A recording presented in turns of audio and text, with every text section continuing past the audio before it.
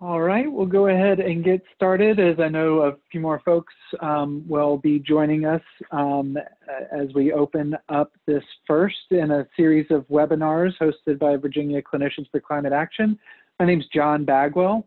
You all have received the email notifications from me, and I should note early on here, I hope all of you can hear me clearly and the platform is working. This is a new platform for us as we're seeking to hold this series of webinars, and so please forgive us if we have any technical difficulties or slow to figure anything out, but I think that we've all had it tested and feel good about this. All of you should know that participants are muted upon entry, and we will take questions throughout the presentation. On the bottom of your screen in the webinar window, you should see a Q&A box. There you can submit questions as you think of them throughout the presentation. I'm going to be introducing shortly Dr. Samantha Dute, who's the chair and co-founder of Virginia Clinicians for Climate Action, who's going to introduce our main speaker today. And we'll have a 20 to 30 minute presentation on allergies and how climate change is affecting seasonal allergies in Virginia, and then answer some of those questions that came in. If you have any technical issues or questions or follow-up questions that we don't get to in this, please feel free to reach out to us. You can email info@virginiaclinicians.org anytime, and we're always happy to provide resources or follow-up links to things that might be referenced throughout. But with that, we'll go ahead and get started, and I'll turn it over to Dr. Dute. Well, good afternoon, everyone. Thank you so much for taking the time to join Virginia Clinicians for Climate Action today for the inaugural presentation of our 2020 webinar series, Health in Virginia's Changing Climate. Now, as we all know, this is a very challenging time for all of us, and it's hard to focus on issues other than the COVID-19 crisis that we're all facing. But we also know that humanity is facing another crisis, the climate crisis, which appears to be moving more slowly on a human time scale, but which is really progressing at lightning speed on a geological time scale. So it remains vital that even during these very difficult times, we continue in our efforts to understand climate change.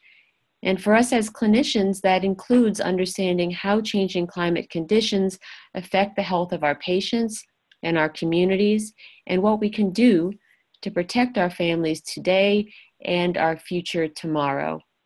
So with that, I am delighted to introduce our speaker for today's webinar, which will focus on climate change effects on seasonal allergies.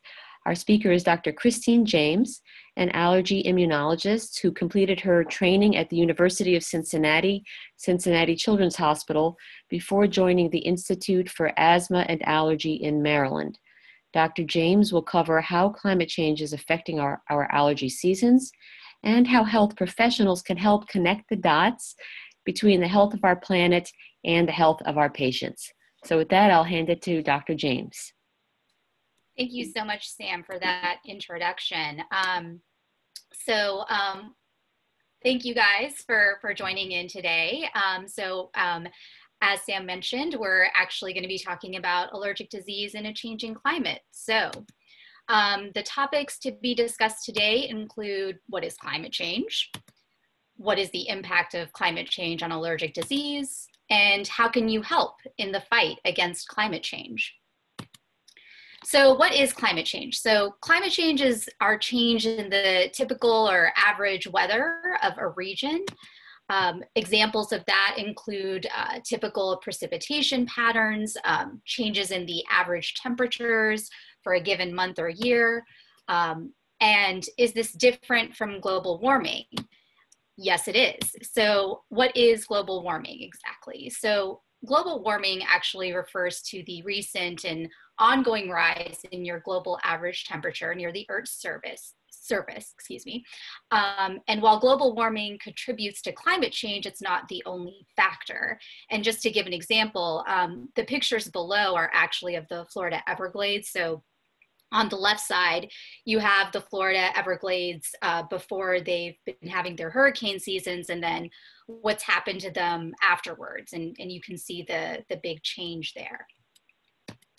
So how does climate change happen? So the greenhouse effect is the key underlying factor for climate change. And interestingly enough, it's actually been described since the 1800s. So how does it work? Well, when sunlight reaches the earth, you have some energy that gets reflected back into space, and then some of it that's absorbed and re-radiated as heat. And most of this heat gets absorbed by greenhouse gases, which include water vapor, carbon dioxide, methane, nitrous oxide, and others.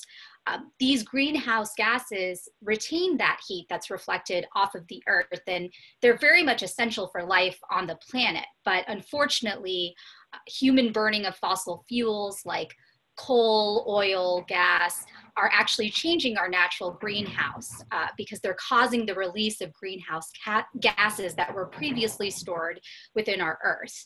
And when you combine this combustion with major deforestation, such as what's happening in the Amazon, this has led to increased concentrations of atmospheric carbon dioxide, which has again led to more trapping of heat and warming of the planet. And what you see here, so carbon dioxide is our most important greenhouse gas. And for so many years, the CO2 levels were maintained within a range, never going above 320 parts per million, which is what you see with this line right here. And before the Industrial Revolution, you know, again, these levels were relatively low, but now this level has actually reached 413 parts per million. So as you can see here, just this dramatic increase in that rise. And so how has the climate changed? So when you look at our global surface temperature, actually in 2019, this was actually the second warmest since modern record keeping since 1880, and that was 1.8 degrees Fahrenheit warmer than our 1951 to 1980 average. And what's even more concerning is the fact that 2/3 of this warming has occurred since 1975, which is relatively recently, at a rate of 0.15 to 0.2 degrees Celsius per decade. So why does this all even matter? So for someone like me, you know, we see the pictures of these children here. And so a lot of us are faced with patients who are coming into our office and they're saying, I am sneezing uncontrollably, my postnasal drip is out of control. You know, looking at children, we can see evidence of allergic shiners. And then of course that nasal crease that comes from children constantly wiping their nose. And, you know, allergies have been very much affected by climate change. And so what this chart actually looks at, this was actually from a review in 2006, which looked at a lot of the different changes from climate change and how they've affected health. And I put a box around aeroallergen production. So, you know, one thing obviously is that you see you have an increase in your symptoms related to your allergic disorders, like allergic rhinitis and asthma. So that's an adverse effect. But interestingly enough, what they've also seen with certain areas is that because of climate change and how weather patterns and things like that have changed, certain areas have actually seen reduced exposure to aeroallergens. Unfortunately, that is not the case for us here in this part of the country. So the connection between climate change and aerobiology. So you actually have two important factors. First, you have the differential spatial increases in global surface temperature. So these increases are a function of the relative proportion of the different greenhouse gases. So to give you a reference point for what I'm talking about here, at the equator, where the weather is very warm and humid, water vapor is the dominant greenhouse gas, and increasing carbon dioxide concentrations actually have smaller relative effects than adding CO2 to regions that have less desert and water vapor. So this differential increase in surface temperatures is likely a driver of extreme weather events. And these extreme weather events actually have a significant global impact on plant life cycles.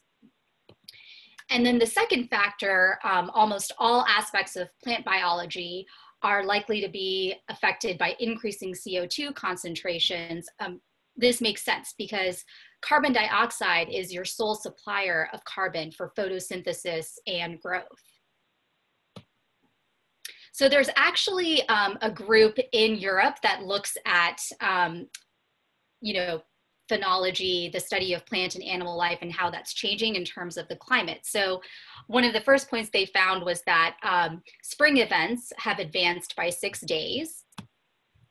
Autumn events have actually been delayed by at least 5 days when you compare them to the 1960s.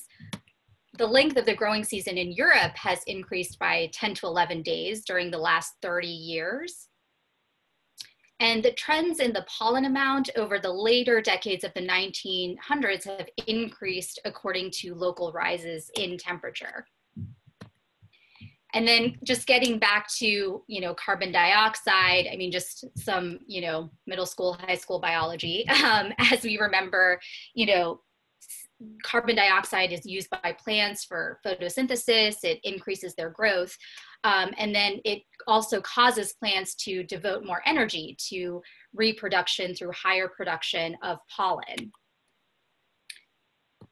So we have obviously 3 main plants that we actually, think about in terms of allergies that are going to be affected by all of this. So first you have trees. And what we're finding is that you actually have earlier initiation of flowering for oak and birch. In Switzerland and Denmark, they actually found increased hazel and birch counts. And then olive trees are actually, they're pollinating much earlier, 1 to 3 weeks ahead of time. And they found these changes with certain weeds like mugwort, nettle, as well as some grasses. And then of course, ragweed is a big one. And the other thing that I want you guys to think about is, when these different types of plants are coming out. So trees, we generally think of them as coming out early spring, so right about now. And then grass tends to be late spring and early summer, and ragweed tends to be late summer and early fall. So grass pollen production has been seen to increase in response to elevated carbon dioxide levels, and this specific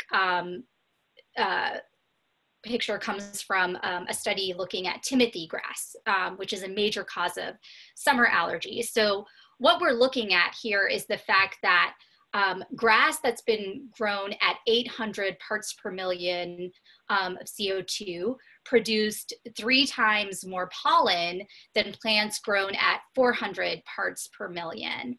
And one thing that I just want you guys to note is that the differences in terms of the percentage increases actually based on, in this study, they were also looking at the effect of ozone, which is actually a repressor of pollen and allergen production in timothy grass. And what they're pointing out is that despite the fact that you do have some decrease in the pollen production, that ozone doesn't make enough of a difference. You can see that CO2 is still such a big driver of that.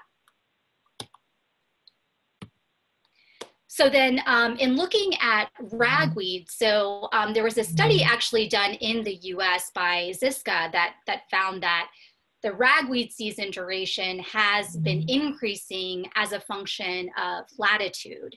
And these effects were actually associated with delays in the first frost of the fall season, as well as lengthening of the frost-free period. And the way that they actually did this is pretty interesting. So the National Allergy Bureau has 8 locations where they had at least 15 years of ragweed data, ranging from a latitude of about 30 degrees north to 47 degrees north. And there was a software program by Texas A&M that was used to actually locate your nearest US weather stations to obtain those daily temperatures that corresponded to the pollen record, as well as the pollen counting stations along these latitudes. And so the seasonal changes in the temperature were plotted for each location and compared with the duration of the ragweed pollen season. And so what they actually found is that that length of the ragweed pollen season increased by at least 13 to 27 days at latitudes above 44 degrees since 1995. They did a similar study as well in Leicester, England, and basically they found that their ragweed season was peaking in early September. And this was actually thought to be not only due to your local ragweed plant releasing pollen, but also the long distance transport from mainland Europe by wind.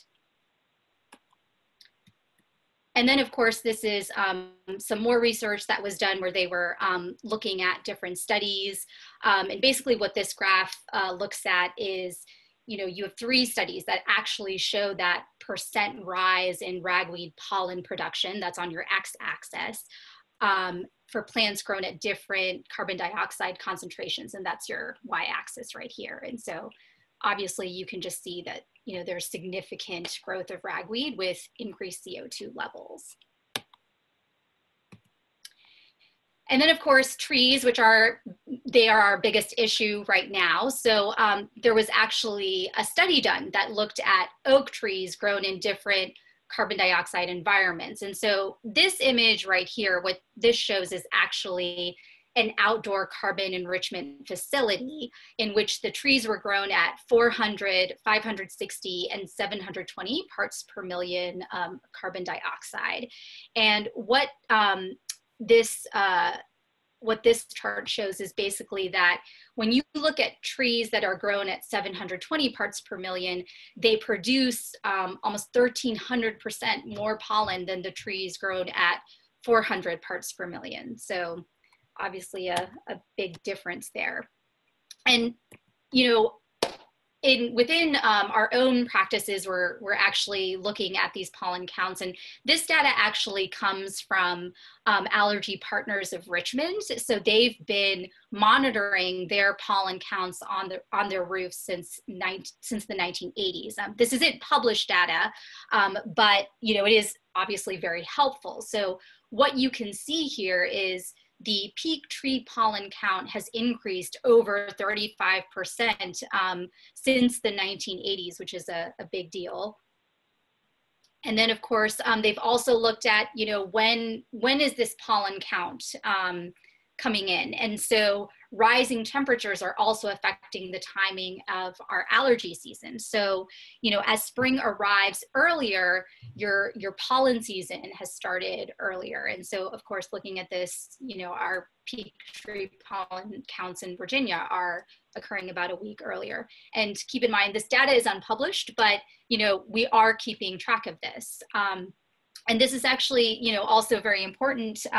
There was a recent survey that was done where they asked specialists in both allergy and immunology and in pulmonary critical care, because these allergens also affect asthma. And 2/3 of the physicians said that, the issue with climate change and its effect on allergies are certainly becoming more of an issue with our patients. So what can you do for your patients during the allergy season? So there are some recommendations that you can make. So first, very simple, keeping your windows closed as much as possible because you don't want pollen drifting into your home. Keeping your car windows closed when traveling. And then also thinking about the best time of day to be outdoors when pollen levels are lower. Unfortunately, this is really more so on rainy, cloudy, and windless days. But, you know, again, for someone who has severe allergies, their quality of life can really be affected by that. So we try to take that into account. And then, of course, you know, when patients are gardening, I always tell them, you know, try not to touch your eyes and face. I have a lot of patients who actually do wear goggles to protect their eyes as well. And then a big one is having people, as soon as they come in, taking off your clothes and taking a shower after you've spent time outside, because that pollen can collect on your hair and skin. And the reason why I also really recommend doing this as soon as they come inside is, you know, when you're kind of sitting in all of that, you also end up spreading that pollen to other parts of your house. And especially for patients who maybe just take off their clothes and then change into another pair for sleep and go to sleep. The thing is that you're actually breathing in all of that. And so then a lot of patients will say in the mornings, I feel like my symptoms are so much worse. And that can be part of that, because again, you're just lengthening that exposure time. And one website that you can actually direct your patients to is actually this website here. The National Allergy Bureau actually puts out there what the pollen levels are, which can be really helpful for patients, because then they also can get a better sense of, you know, is this really a good day for me to go outside, or should I maybe try to limit my outdoor exposure and things like that. So again, you know, a great resource. So that's really it from my end. So I think that John was gonna step in and give you guys some recommendations for what you all can do for advocacy. So John, I'll turn it over to you. Absolutely. Thanks, Christine. That was really informative and helpful overview. Just a reminder to everybody to feel free to submit questions using the Q&A box at the bottom of your webinar window. If you have any questions, Christine will be glad to take those and respond to them, or Sam, if you have more or broader questions about VCCA and our work. But we wanted to reserve a moment just to provide everybody a quick advocacy opportunity on each of these webinars in the series. It is always important for us to use our positions as credible messengers to speak out and try to influence policymakers and the general public about the dangers posed by climate change. And right now there is an opportunity, a unique opportunity presented by the EPA, the Environmental Protection Agency, just a week or two ago, finally issued a supplemental rule called Strengthening Transparency in Regulatory Science, which could not be more misleading. Many in our advocacy circles and our partner organizations refer to it as the censoring science proposal, because it would essentially restrict the use of scientific studies that are based on health data, that relies on confidential health data from patients, as it pertains to setting air pollution regulations and many others. Many regulations that have been based on these types of studies have stood for decades, like the Clean Air Act and Clean Water Act. They have stood the test of time and are now under threat because of these regulatory rollbacks. It would also allow coal companies and others, other fossil fuel companies, to question the science behind the regulations that are issued on their industries, opening up legal challenges potentially on past regulations that were set, but certainly on future ones, and limiting the studies that can be considered in order to set stronger regulations moving forward.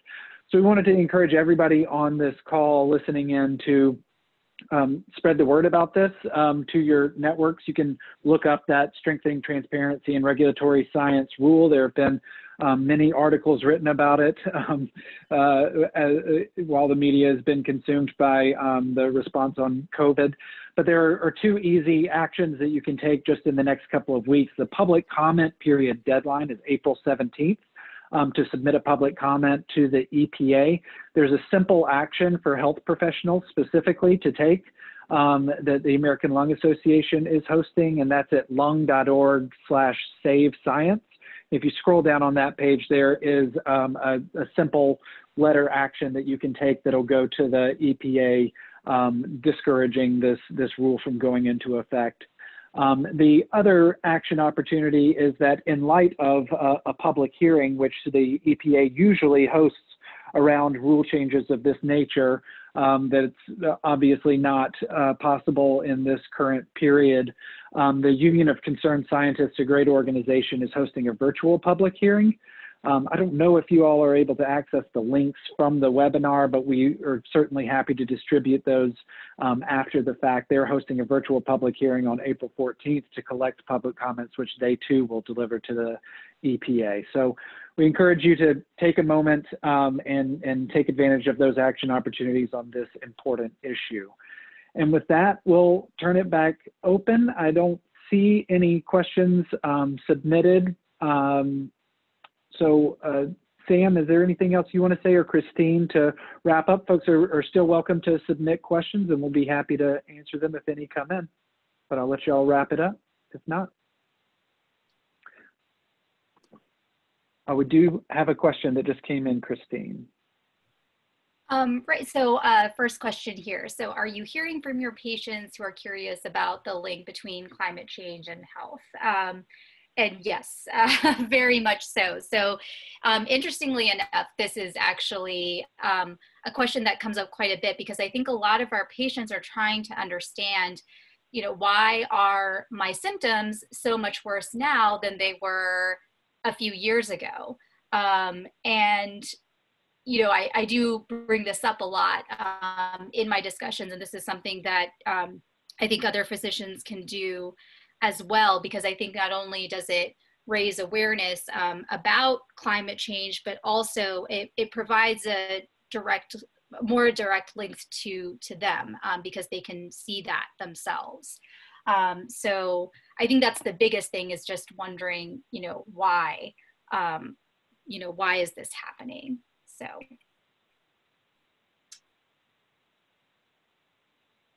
And then a follow-up question here is, if a patient comes to you about that question and asks what they can do, what can we suggest to them as private citizens?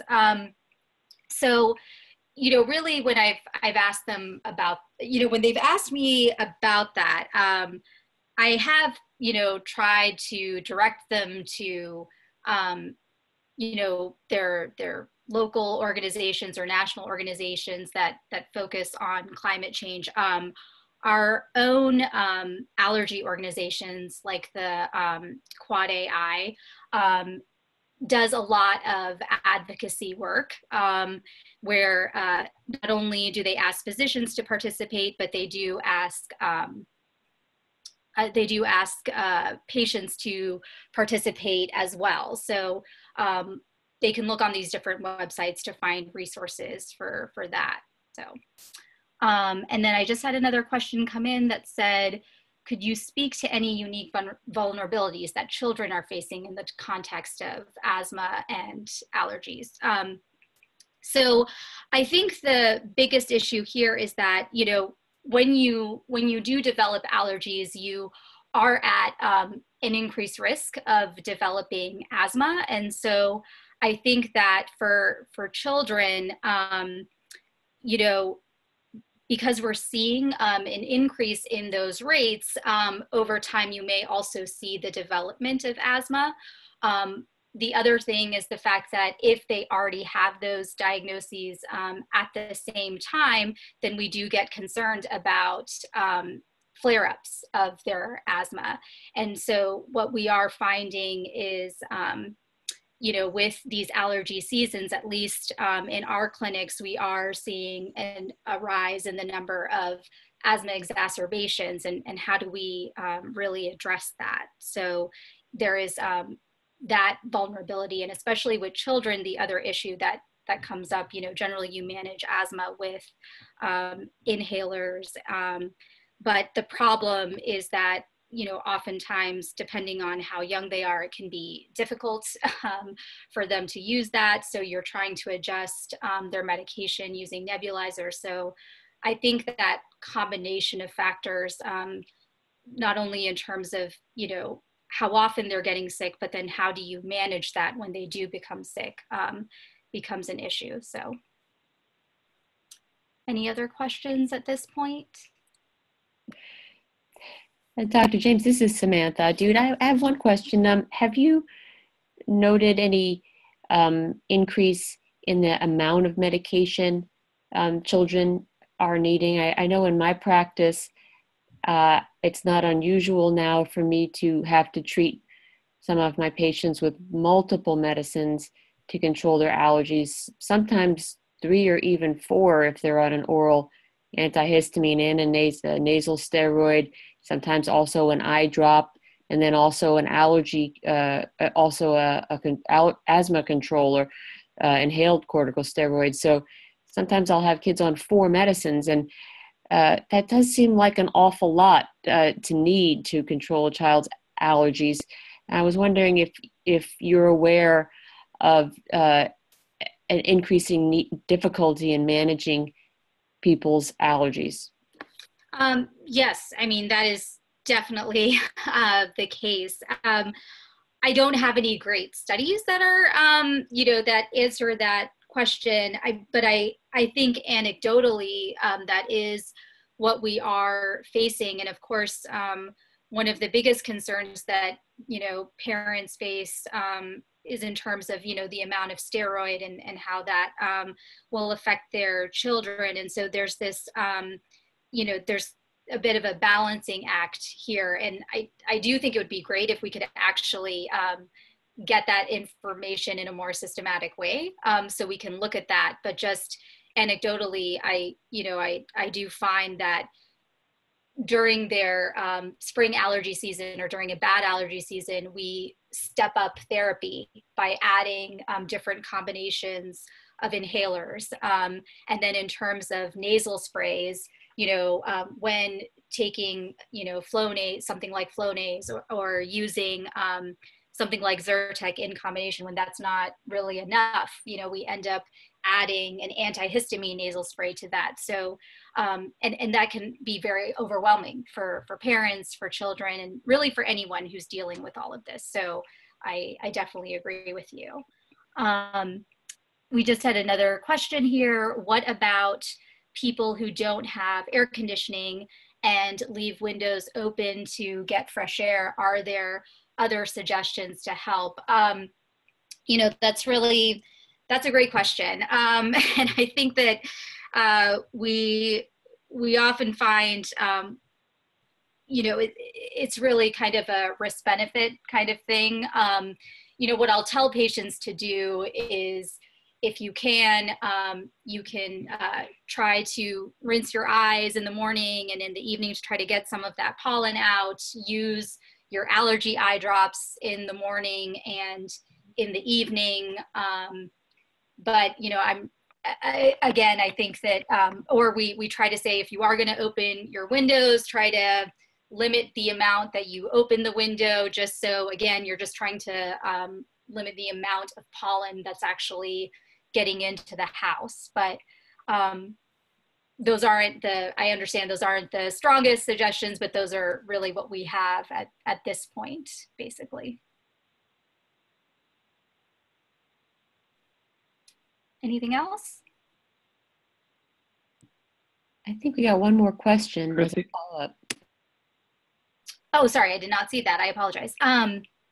Any recommendations for indoor versus outdoor allergy triggers in respect to children's environmental health and opening windows to get ventilation? So I guess what I'm gonna I'm assuming that this is more in terms of, you know, what to do with dust mite, things like that. So, so again, you know, oftentimes what we recommend for things like dust mite, you know, your indoor allergies, what we'll recommend is, you know, try to do things like getting your dust mite covers for your bed.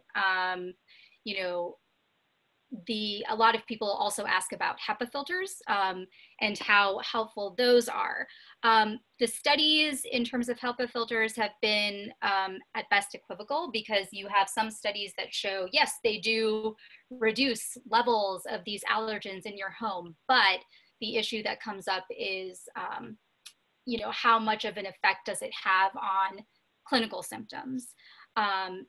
Unfortunately, again, we don't really have strong data that shows one way or the other.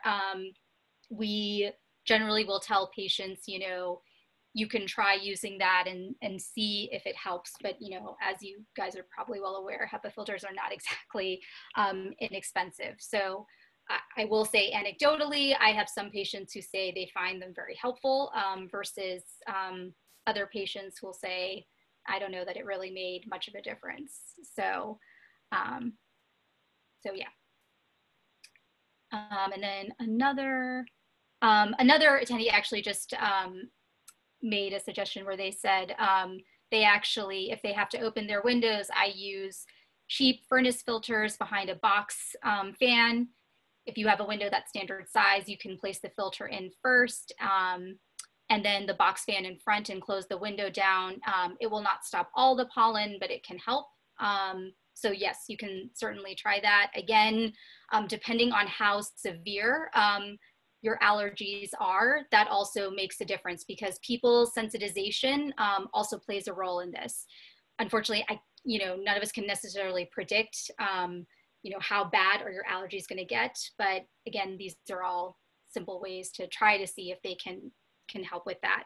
For patients who are having severe symptoms, of course, we'll always discuss allergy shots, but that's more of a long-term goal or a long-term plan. That does not have an immediate effect, unfortunately. And then we have another question here. So 1 or 2 case examples linking human health outcomes to environmental episodes would be illustrative. Leon, do you mind, I guess, if you could provide more of an example of what you mean by that? Are you able to type that in?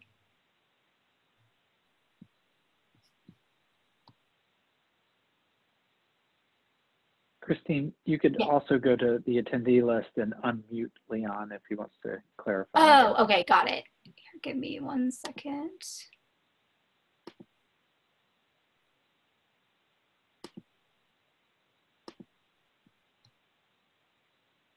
I believe I did that. How's that? Can you hear me? Yes. Hello. Hi. We can. Dr. Vinci here in Southwest Virginia, Roanoke. Just, you know, didn't know if you had any case examples where, or anecdotal, where you are aware that when an environmental episode occurred, maybe, you know, a real high allergy day or pollen day, whatever, sadly, you know, a human consequence that might have been a child needing emergency treatment or something along those lines. Oh, sure. I mean, I think that this actually happens pretty frequently in our office where, I mean, this is why we have our sick visits largely during our allergy season in the spring season, is because we have patients coming in and their asthma has acutely flared up. And so, and when not that we're actually checking the pollen counts on a daily basis or anything like that, but I've just looked back on certain days just to see, you know, what were pollen counts like. And so, you know, again, you can see that, okay, tree pollen is particularly high on this day. Well, look at that. I actually had 4 acute visits that came in where I ended up having to give a nebulizer treatment in the office. or, you know, something along those lines. So that is definitely the case. Unfortunately, what I was going to say is to be quite honest, I feel like in our office, we see that so frequently. We see such an increase in the number of patients who are coming in just even outside of their annual visits. And I think asthma becomes a big issue. And then, of course, the concern about whether or not is this, you know, an allergy attack, or is this, you know, a sinus infection that's been just worsening and worsening, and, you know, what do I do about that? So I hope that answers your question. Thank you. Again, you know, that kind of, those stories are so powerful when we're talking to policymakers on the Hill or in the state capitol or wherever, to, you know, to drive the message home. It really helps to have that at our fingertips. Thank you. Thank you for that question. Anyone else? Christina, this is Samantha.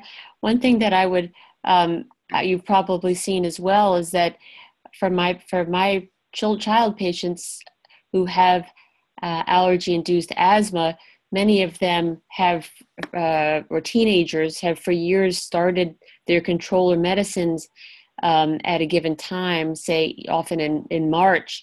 And what I'm finding now is that they're needing to start their controlling medications earlier to prevent an asthma attack because the allergy season is starting earlier. So I'm finding it more challenging to know when to start children on preventative medication, just because it's becoming harder to predict when the peak pollen season will start. I don't know if you've had that experience as well. Yeah, no, that's definitely the case, because we used to be able to say, oh, just, you know, start in early March and then you should be good to go. But, and I think what I'm also facing is patients who normally didn't even require a maintenance inhaler at all, suddenly are finding I'm using my albuterol way too frequently. What I'm actually telling my patients now, because I'm noticing that their symptoms are coming on earlier and earlier, is once you start noticing that your breathing is, you know, it's just becoming more challenging for you, regardless of before when you were told to start at this specific time, you start your maintenance inhaler now and do it consistently. Because again, we're just having much more trouble figuring out when is pollen coming in, when is it getting worse. And another aspect that I just want to point out to everyone is, you know, when I gave you the season for each kind of pollen, the other issue that we're facing is that these pollens are now overlapping much more. And so for someone who has, you know, tree allergy or grass allergy, and they think that, well, it's supposed to end at this certain time, again, those pollens are, you know, lengthening. And then for people who have more than one type of pollen allergy, it's just become an even bigger issue. So so they're finding that they're using their medications for much longer periods as well. So thank you for pointing that out, Sam, because yes, we're certainly facing that in our offices as well. Excellent. Well, thanks so much, Christine. This has been a fantastic presentation and a great way for us to kick off this webinar series that we're looking forward to continuing in the coming months as a way to provide connection opportunities and education to members of Virginia Clinicians for Climate Action and those beyond Virginia's borders as well. Thank you everyone for joining. Please, as I said, feel free to email info@virginiaclinicians.org or visit our website, virginiaclinicians.org, for more information or for follow-up links on these resources. And we will look forward to staying in touch and letting you know about the next webinar when we have it planned for May. Thank Thanks, you. everyone. Thank you, everyone. And also, if you guys do have any other questions, please feel free to email me, and I will try to get you that information. So, Thank you so much, Dr. James. Thank you, everyone. Thank you. Good data too. I appreciate it.